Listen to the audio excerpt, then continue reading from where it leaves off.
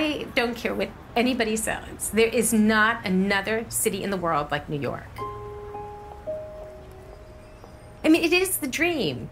You could have a quiet life here, or you could have the most exciting life here. It's whatever you choose, it's all here for you.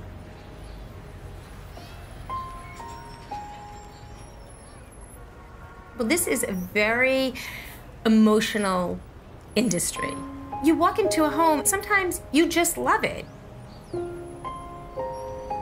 There's a feeling. You know, there's a feeling to a home when you walk in and you know that it's right.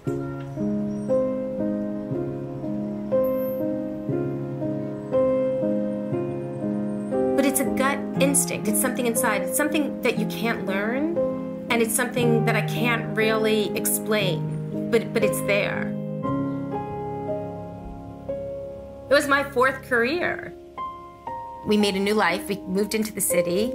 David was in college. Elizabeth was going off to college. And I just came to a place where I knew I had to do something different. And Elizabeth said to me, "You should get your real estate license. You'd be so good at that." And I just said, okay. You know, it was the same type of thing when my husband said, "We're going to New York in September. We should get married then." I said, okay.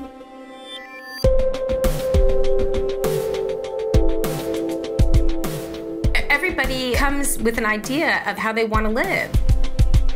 It's our job to help them get there. This is what I do all day long.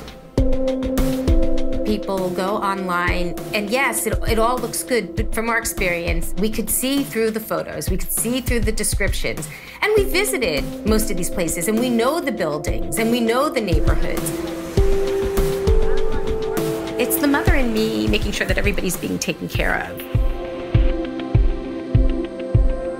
This is probably the softest sale you'll ever experience, but she enjoys the process and enjoys the relationships, and she knows that the deal is going to come eventually.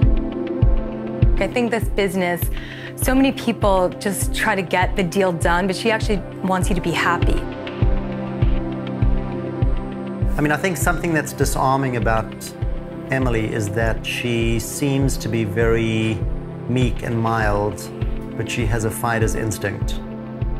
She's one of the hardest working people in the business. Absolutely. What's so exciting about this business is, like, you sit there and you do have these New York moments, and you have them like every day, and they're really the quintessential.